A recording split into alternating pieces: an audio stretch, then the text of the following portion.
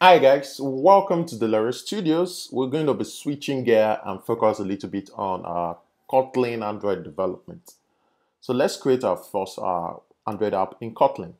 We'll be creating a dice roller, a simple dice roller where we're going to actually create a layout and use some of Kotlin functionalities in a little bit. So let's get started. You're going to start in a project. Opt for empty activity, click on next, and could give your application a name. Let's just give it dice. So you could give it dice roller if you like, and have a particular project folder I save them into. Uh, you should opt for the Kotlin language instead of Java. So you're going to click for Kotlin. So you're cool with that, and you click on finish. All right. I will implore you to upgrade your Android Studio to the latest version, which is I think 4.0 at point of recording. And if you have 3.6, 3.4 upward, you're good to go as well. So you're going to have Kotlin integrated into the Android Studio out of the box. Let's take a peep into the Gradle file. You're going to have the plugin included, the Kotlin Android extension, and we are compiling for 29 SDK. That's Android 10. So you're good to go. You're cool with that. We'll be heading straight to the rest, and we'll be doing some stuff in the rest and in the drawable. So we're going to be starting off with a drawable where we have different dice images. You could use the XML, which is graphics, or you could use the PNG, which is the picture file. So I have first 1, 2, 3, 4, 5, 6 different kind of dice image. So I'm actually going to be copy each one of them, and I'll be importing. Let me do a copy instead. Okay, copy 6 item. So I'll head straight to drawable and paste that in there. So that I'm going to actually have those images right inside the drawable. At the same time, I need a background. I'm going to create a kind of background image. Also paste that in there. Cool. Moving directly to the layout file, the activity main, I'm going to actually create the XML file. Now I'm going to go for the linear layout since I'm going to stack layouts underneath each other in a vertical form. So I'm going to actually go for linear layout. We're fine with that. Match parent. The height should actually wrap content. And we're going to have a layout gravity. Layout gravity of our send to vertical. And we're going to have the rotation of vertical. That's fine. So I'm going to actually take away this text view and replace that with our image view and the button as well. So let me take that away. I'm going to create, let me just take that away and create a new tag called image view. And the width of our image should be wrap content, while the height should also be wrap content. And I will create an ID pointing at the image. Let's call it dice image, dice underscore image. We're going to have the layout gravity, center horizontal this time. So that's going to actually sit in the middle. And let's give it a source called app source compact. That's equals to. So we're going to actually point to a drawable. The first of the dice, which is dice 1. All right, cool. And close that up. Now we're going to have the button underneath. Quickly, a button tag. It's actually going to be wrap content to the width and height. Wrap content. The ID is going to be row button. while the gravity, layout gravity, center horizontal, and the text on this should be row, just row. So we'll close that out as well. So instead of add coding, let's try to create a string resource for this. Stressing. Okay, cool. So we have that set up perfectly. All right. I could just create a kind of margin bottom. Let's just say 30 dp, so that we'll have some kind of space at the bottom. We're good to go. From here, we're fine. We'll be heading straight to the logic, where we have the Kotlin class that extends the app compact activity and set the content view to the layout activity main. So what we're going to do, well, first of all, try to create a kind of late int that's so that this can actually be a null. We'll call that dice image, which is actually pointing at an image view. Image view. All right, we're fine with that. And right there in our onCreate method, we're going to continue with our computation. We're going to create a value for the row button, which is actually pointing at the button widget. And let's try to import that. We're going to actually find the view by ID, find the view by ID, and point at its id.id.row button. That's fine. What else are we going to do? We'll set the text to the row button dot text. This is Kotlin, not set text we use in Java. You get string,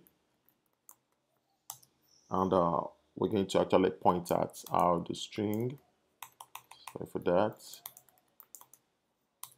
And let row. We don't have that. We're going to create it. Okay, which could be created like could call it let row as well. All right. So after this, we're good to go. We've created the text. We could set a listener to row button this time. Let's set on click listener. So when we click the button, it should trigger something, which we're going to actually do in the GV. What's going to trigger? It's going to trigger a method called row dice. All right. Or just leave it at row dice. So now we're going to create that. It's actually going to be a method over here. So what's going to be the content of this method? The row dice should be able to use the when, and we should be able to actually do some other stuff there. So after here, we can actually set the dice image to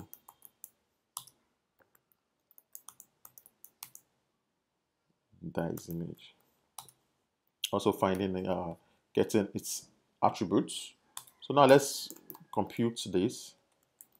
Private fun, as I create this, not the void we used to. Row dice. So what's going to be the content of this function? Now start out with creating a value. Random int equals to create a random figure. It's a Java 2. Random dot next int, which code should take 6 as the bound, and we add 1 to that. And also we create the drawable resource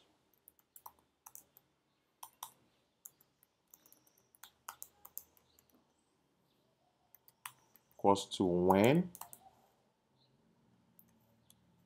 random int now is going to be the parameter for search or for iteration. Now we're going to tell if we have 1 at this point in time, what kind of drawable should spit out. Drawable is going to be the first dice. Now the second, what kind of drawable should spit out. Nice 2. The third, what kind of drawable should spit out.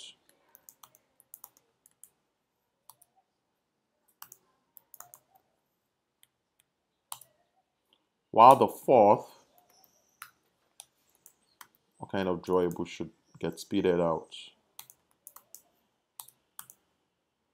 That is 4. Now for the fifth, what kind of drawable should spit it out.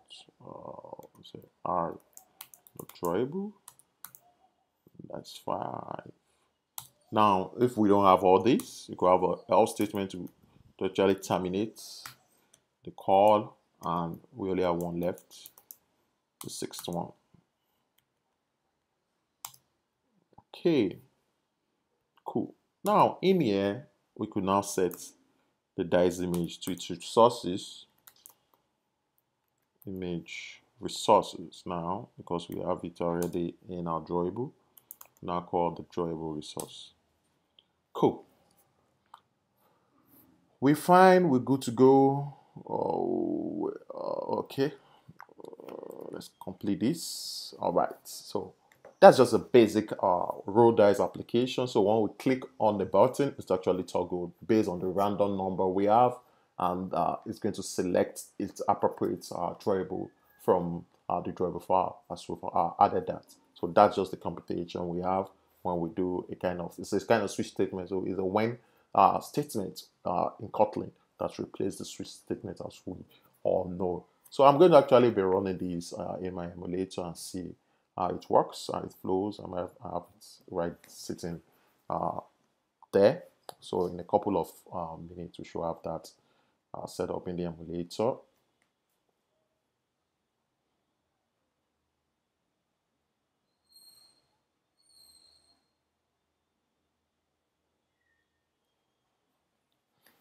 Now, before it actually finishes, we could also do something like, now I can actually add the background if you like. Since I have the background drawable, the background, we add that to just have, it's kind of squash that to the top. Okay, we'll get to look at that sometime later. Probably we're going to need to change the layout to a relative one so that the background takes cognizance. Okay, let me do some before it actually build finish. Let me see. Oh, that's why we have it there, because we have a wrap content. Okay, we'll get to actually do that later on. So that's actually going to replace that with a relative layout, or probably a constraint layout. So that's still going to centralize the elements we have, and we could actually apply a background to that. So let's get to look at what we have right there in our emulator. Okay. All right. So we have 1, which is the default. Now, when we click on this, you could have that rolling to 6 to 1, 1, 2, 3, 5, and so on. So thank you very much for hanging out with me throughout this video. We'll be doing a lot of Kotlin computation. We're switching gear a little bit. We'll be interchanging between Kotlin and Java, so that we're actually going to have a round overview of how to create more than 100 applications. Please don't go anywhere.